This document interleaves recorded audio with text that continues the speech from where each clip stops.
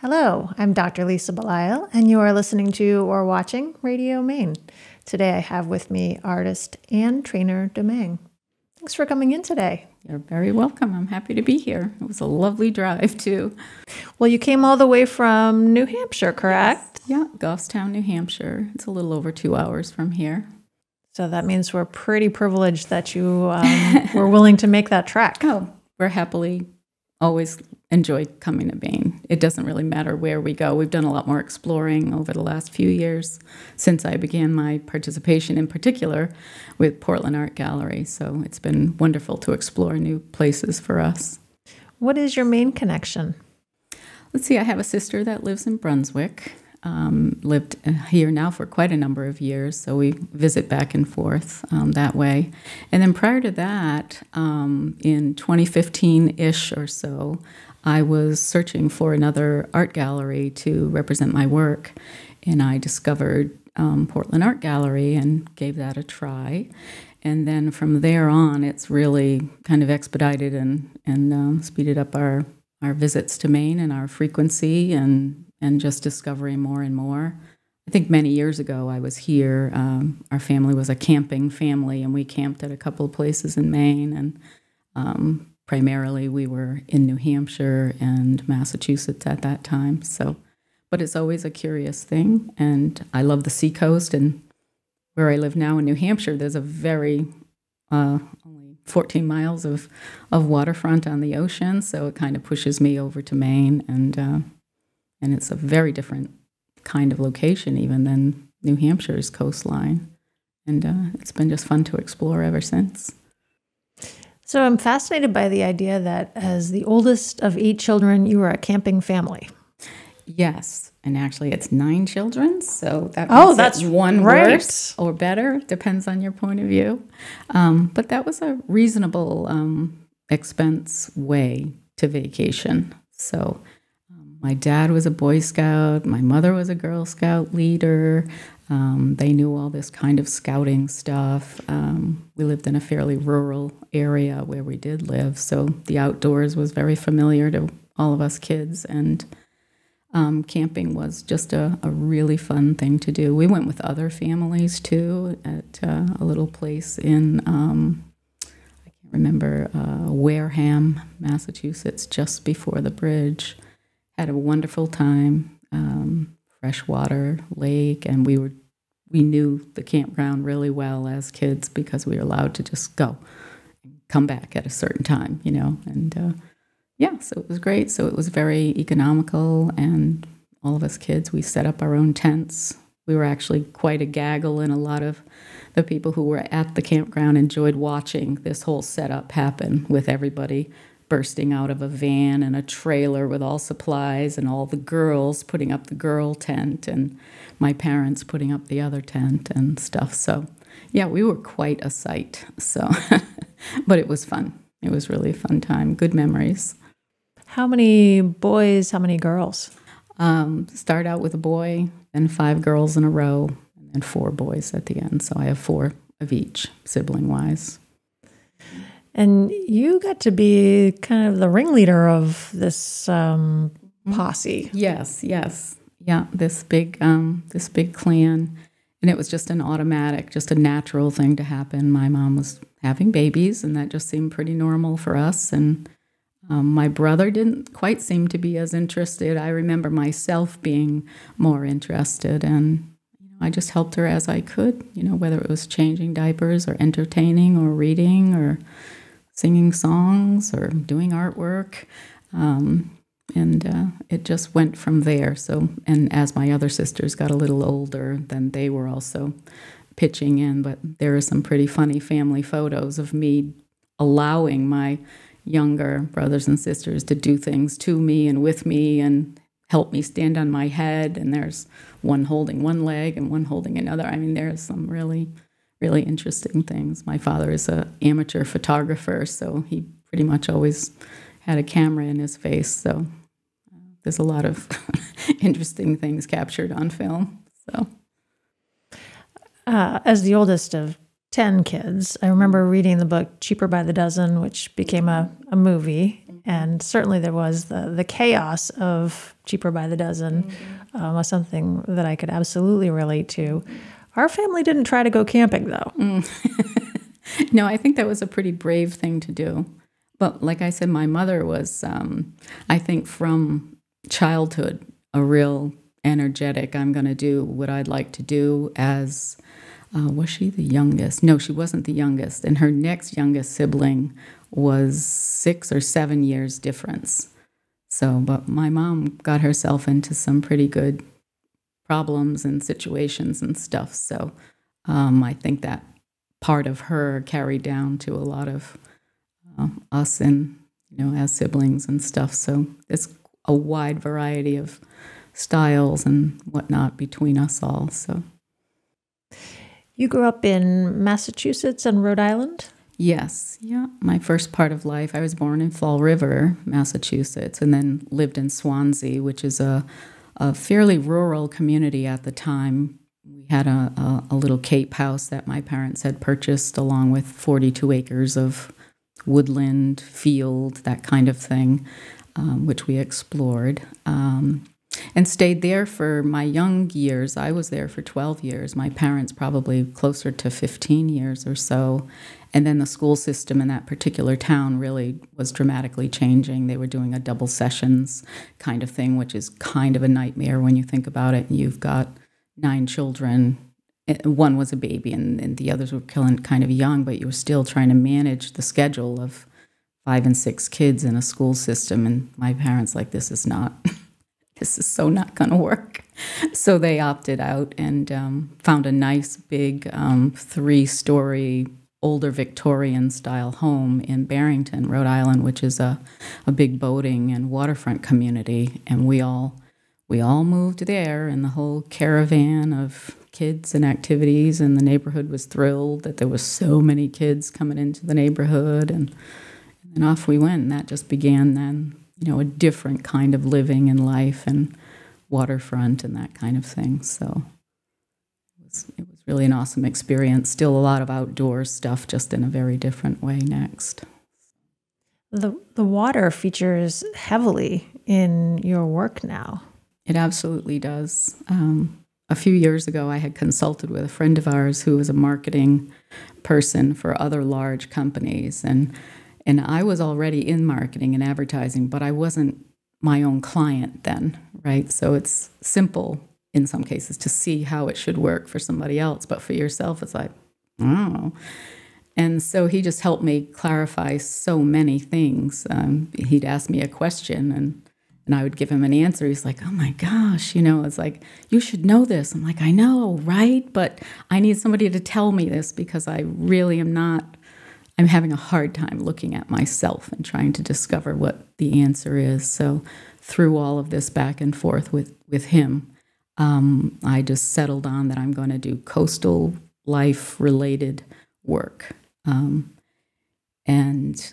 that just clarified a lot of things for me, because originally I thought, oh, I'll do a little of this or a little of that, and then kept reading and learning that you need to try to settle into something so you can, discover some depth in it and really follow a thread through for a longer period of time.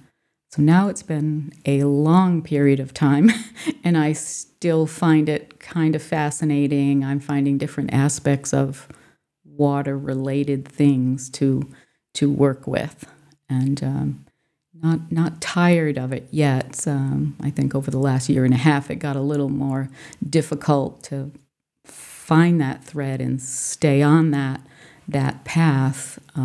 So I stepped back a little bit and just let my random mind work for a little while, like give it some playtime, and then go back and see if maybe I discovered something in that playtime that I could finally find that thread again and start moving ahead. So in the last year and a half, meaning during COVID, was it something about the kind of the shift in the culture and what was going on outside? Yeah, there were so many things up in the air that it, even for me, and I normally am a fairly patient person, and I'm able to kind of move with things and possibly be allowed to sway and do things when I really shouldn't. I should have stayed on that track a little longer, but it's what I refer to when I teach some classes and stuff. It's like these shiny objects out there in the world that they're really beautiful and they are really spectacular, but you should not go there because you are going to derail yourself. And I did that numerous times, which was part of what we were chatting about earlier about getting off track and then trying to find your way back again. So I did that several times. And through this whole COVID thing, I found it easy at first to go to my studio and do some work.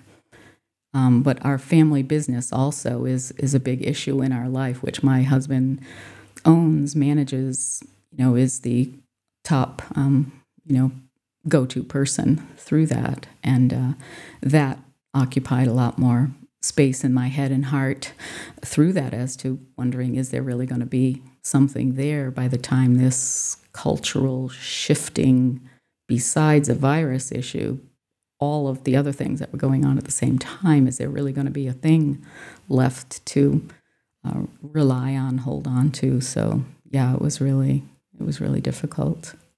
What is your family business?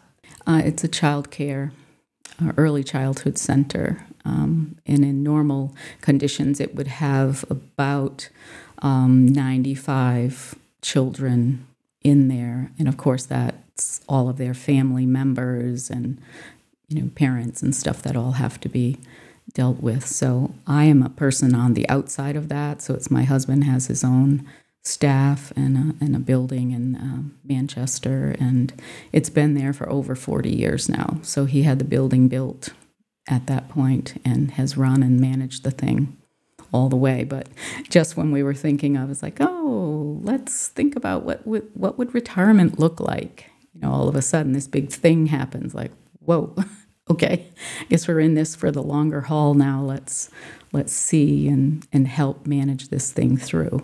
And every small business was having trouble. So we just kind of worked our way through it and worried like other people and signed up for things like other people were signing up for. And that's what, now we're somewhat on the other side of it, although this lovely variant thing, it's coming around. So now we're going to have to ride this out too. So now we'll have to just wait and see.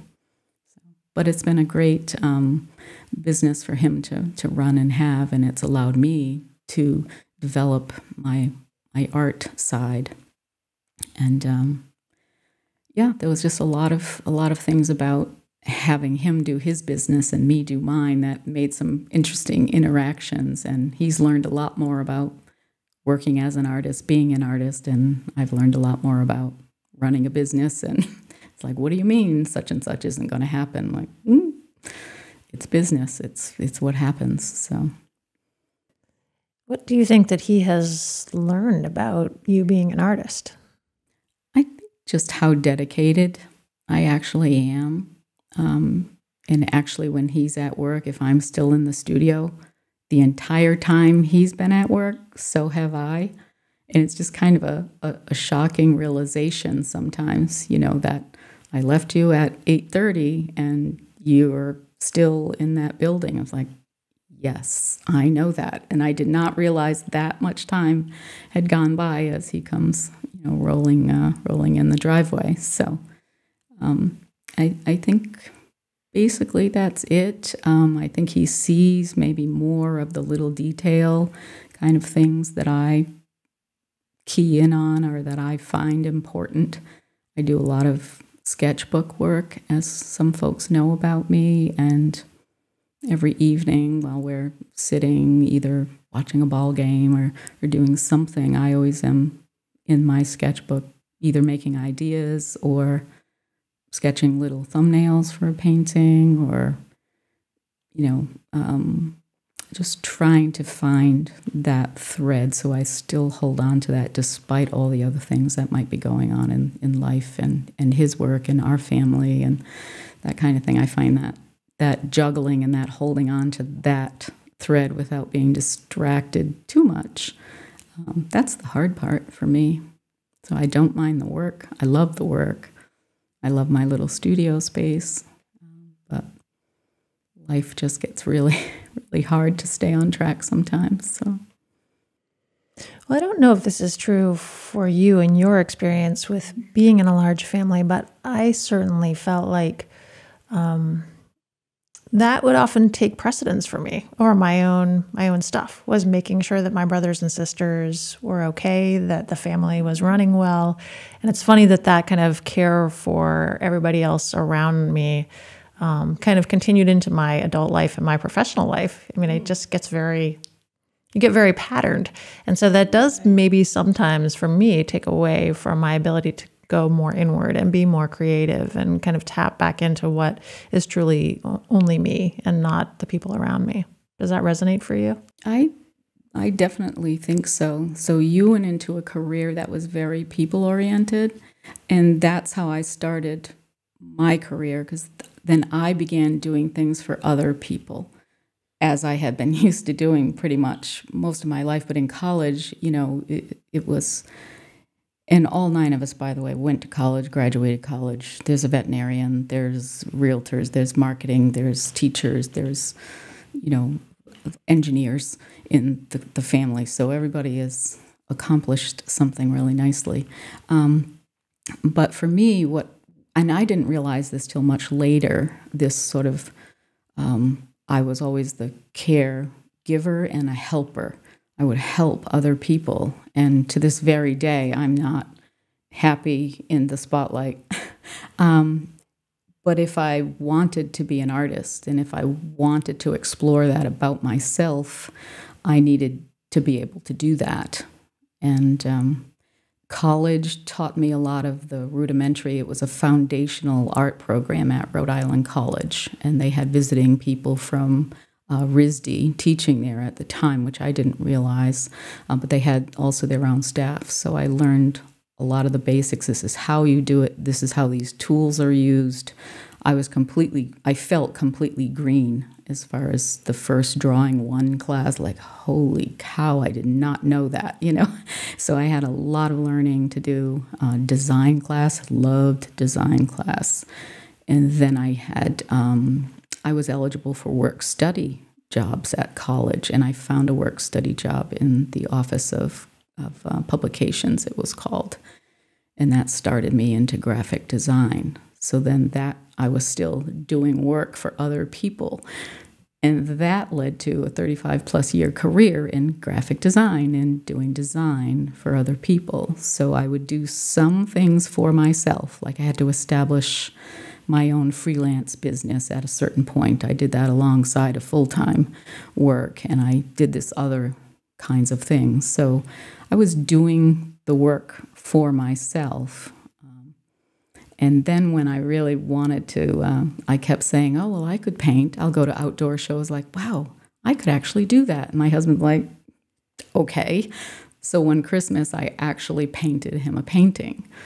And I put it on the wall, and he's like, you did that? I'm like, yes. And from there on out, he was surprised pleasantly, and then it moved on where more and more then of my life became, let's see if we can't get you into working as a painter and put your things out there. So that's what happened. So now I'm finally have some sea legs, and I understand so much more about the business and stuff now, and about myself and how to let myself come out in things like this, painting. So, well, let's talk about this for people who are listening to the podcast. Describe this piece. This piece, I'll just talk about the shapes involved in it. It's very flattened perspective. There are very defined shapes of some iconic figures that I've developed over the years. I have this iconic fisherman idea going, and some features about them, mostly men, but I do have women fisher people in my other paintings and stuff for different reasons. And some of the details of what their work tools are like and their working locations. So it would be a lobster boat, but a classic lobster boat shape. Their grundins in different colors, the suspenders, shoulder straps. There are things that suggest piers and wharfs and water and a circular kind of a shape representing sunlight and light and other things, kind of a classic seagull shape. And in this particular one, there's a series of fish, and then there's a mermaid just hanging out by the pier, offering the fishermen are just holding up a seagull toward the fishermen, and both of the guys are just kind of looking at her, and I don't know what's going on there, so you can make up your own story. So I just thought it would be a really fun thing if I brought the muse of a mermaid into one of my paintings. How would that shift what is going on in the piece? So it certainly did. So I'm actually a little surprised that this painting is still around. I don't think it got as many eyeballs on it in the past that a few of other ones that I've done got. But this one is kind of a favorite one for me, and in a way, it's kind of nice that it's still around. So because it's a few aspects of it that kind of pushed me into something a little bit different. Well, and in fact, the mermaid looks a little bit like you. Yeah. Surprise, surprise. Yeah, I was thinking of that and my little granddaughter who has this foot-long, I don't know, it's probably almost 20 inches long pile of wavy hair and stuff at the time. It might have been when she was probably about 3 years or so ago, I think I did this piece. So it was something a little like that. Yeah. Bring a family into it and, just bringing a little bit of a storyline, but not the whole story. I'm careful about not completing the circle as far as offering people something in a painting. I've tried to make things allow the viewer to actually find something in my work. And it's happened several times in a really stunning way. Sometimes that people will look at a particular piece.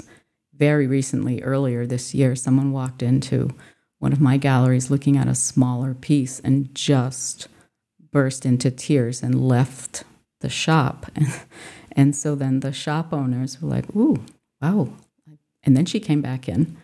And she was composed, and then she came over and told them the story of why that particular piece struck her that way. And the shop people then told me the story, and I was, you're just blown away. So if I allow someone in, like I don't complete the whole story. I make fuzzy passages. I make things that are incomplete. I mean, my figures are not accurate anatomically. I get it. I did a ton of life drawing. I know that, but what's more appealing to me is these other kind of Matisse-like cutout shapes that all interlock and work together, and just allow people to put themselves in there, and then they feel some ownership sort of into the piece, and that's enough for me. Is this a story that you feel like this person would be willing to have others hear? I think so, just in a general sense.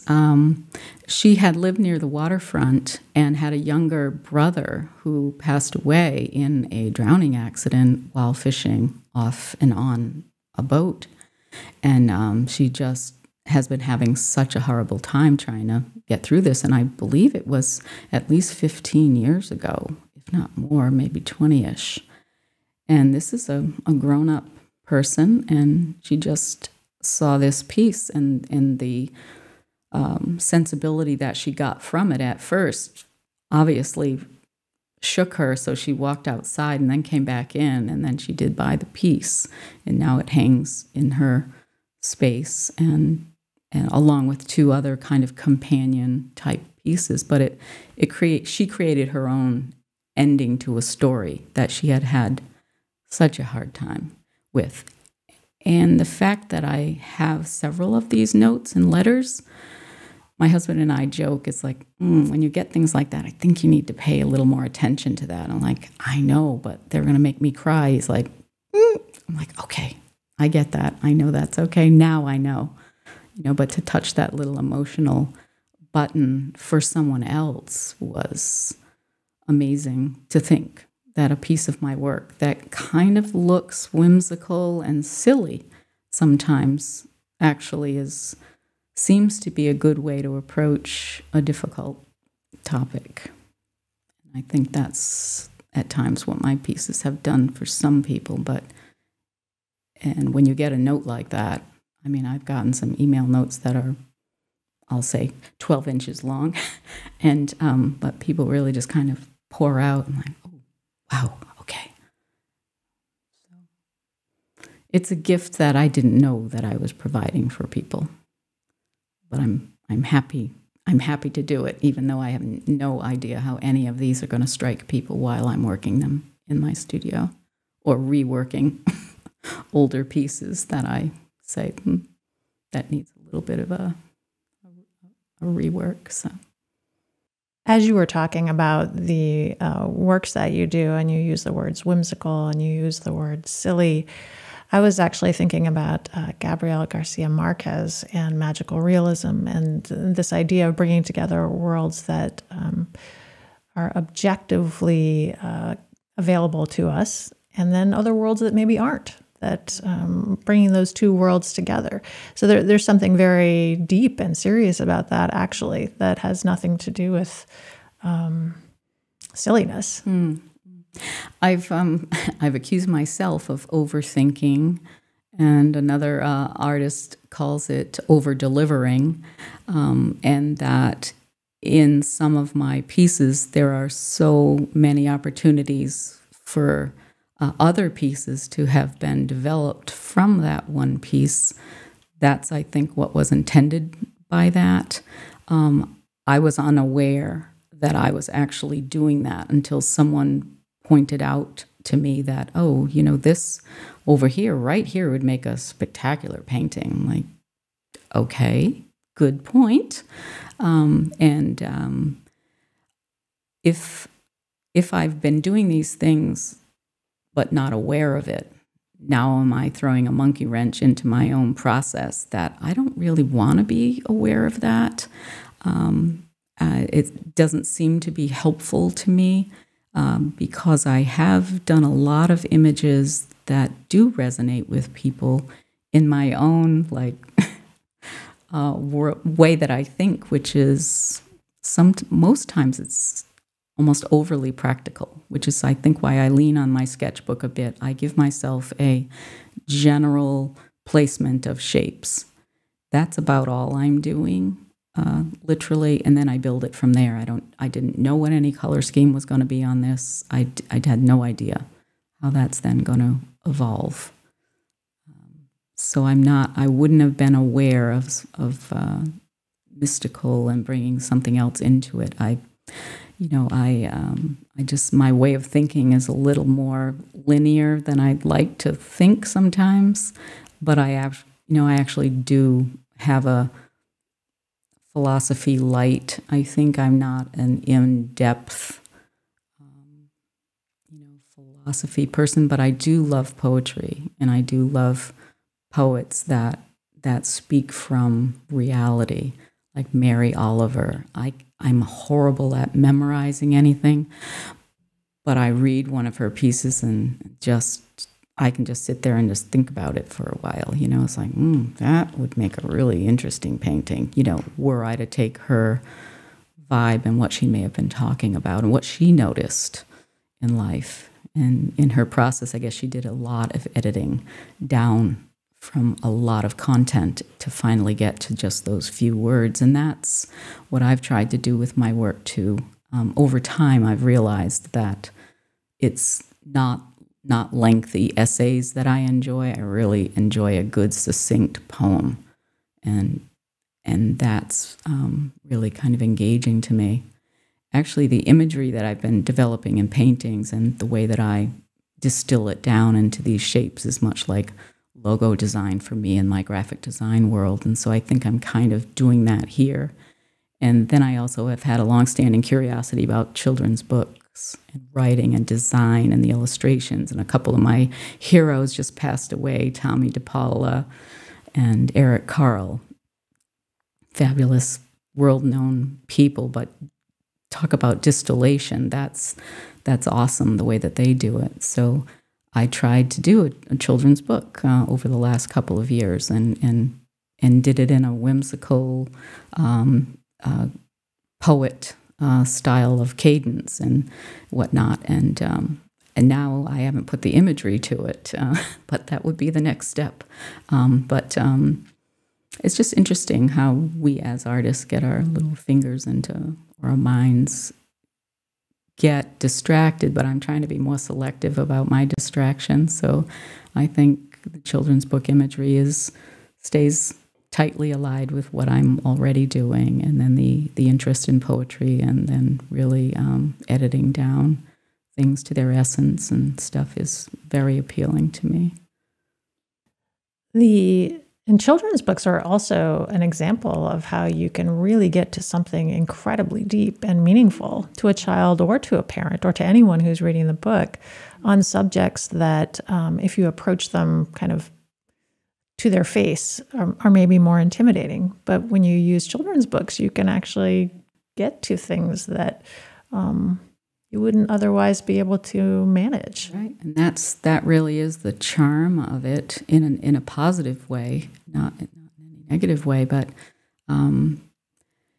yeah, and that's what makes a children. And I would be interested in a children's picture book, which is even more edited down to less than 500 words. That's probably the max. And there's a wonderful children's book organization out there.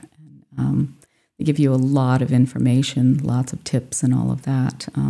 But a children's picture book, the pictures are phenomenal. And generally speaking, none of the words would actually be speaking about what you're actually seeing with your eyes and comprehending. So I love that play, that what you're looking at, none of the words are actually about that. So it's supplementing whatever the picture is trying to do. Or the books have such minimal words, but the activity and the excitement and whatnot of the illustrations are really a major part, the part certainly of a picture book. So, do you feel like you've gotten to a place in your life where you can, as Mary Oliver has suggested, let the soft animal of yourself love what it loves? Absolutely. I haven't read that she said that, but that would be a really interesting way of putting it. Yeah, because I think I've been, over life, things happen and you're protecting yourself. And, like most people, you have this little shell and stuff. Certainly finding my husband and stuff sort of allowed me to be me in a way that I hadn't had the opportunity to be that. So he's been a wonderful influence that way. And then just having my kids when they were younger and letting them be who they are and stuff and do what they want to do and uninfluenced by me.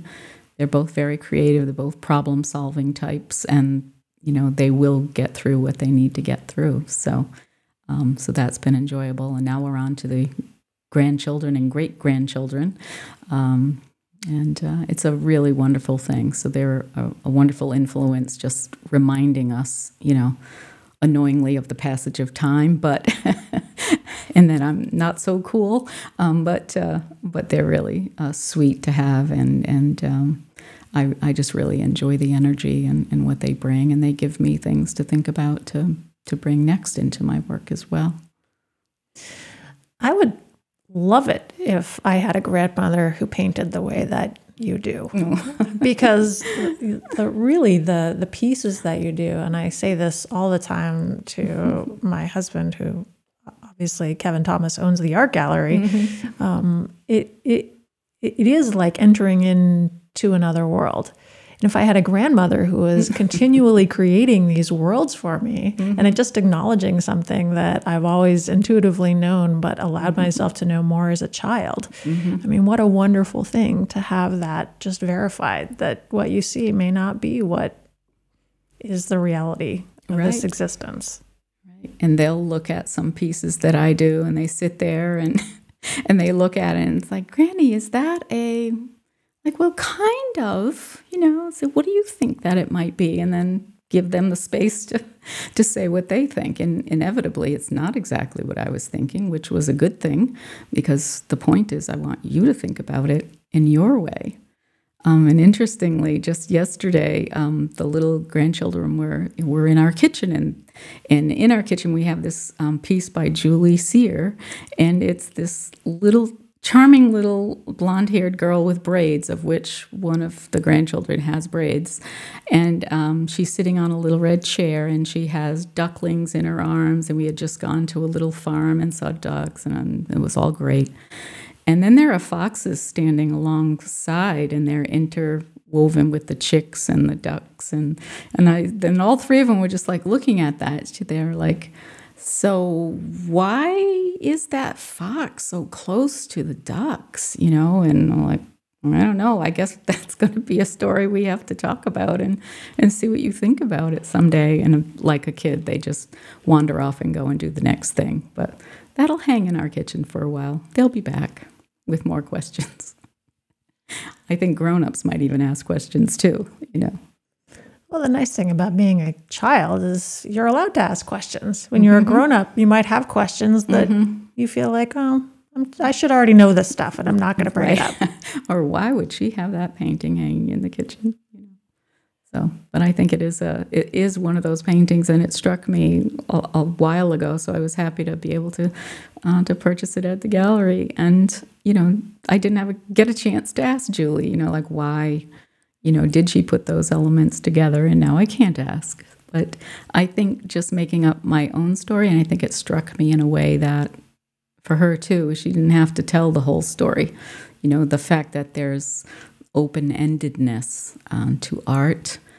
That's the kind of approach that I use with my work. I'm not sure what pushed me or guided me toward that, but at some point I knew I didn't want to be a hyper-realist painter or even a realist painter.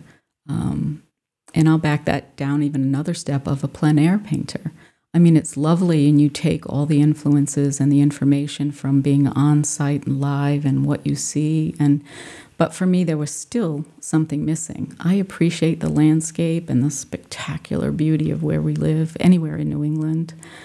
But it just didn't seem to quite do enough. So I took all that information about knowing about color and working with the materials, and then putting my element and my take on life and people and situations, and do something that I enjoyed doing, which was working in my studio, not battling the elements outside. And that's where I finally had to draw my own line and do it that way. And my husband made me a lovely studio a few years ago, so why would I go anywhere else? So I noticed you've got a special piece of jewelry here.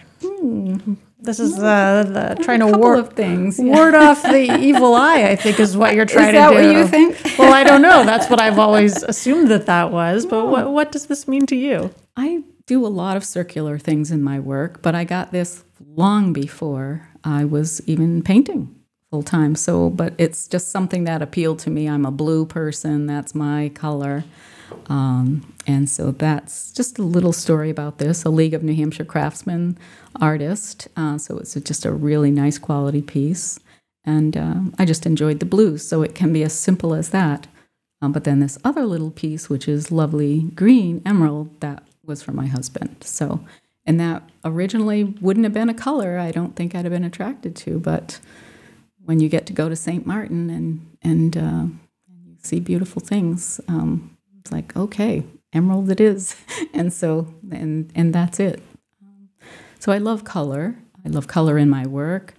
I tend to not wear too much color. I'm a lot more subdued in how I select things.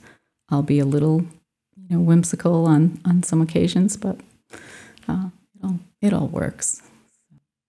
And so did you know that this imagery that you're wearing around your neck is meant to ward off the evil eye in some cultures? I think I knew that from way back when, especially in Egyptian. I used to really love that hieroglyphics and that eye and all, that kind of thing. But I didn't realize that that's what this was. This to me was just a repeat pattern, the circle of the bead, the circle of the color, or just a plain old eye. So you're wearing a magical amulet and you didn't even realize it. No. No, I didn't. Which is wonderful in and of itself. Just one of those reasons that people have so many different reasons to do what they do, to paint what they paint, and to be who they are. And it's wonderful that they are all different and have slightly different takes, and kind of makes the world go around.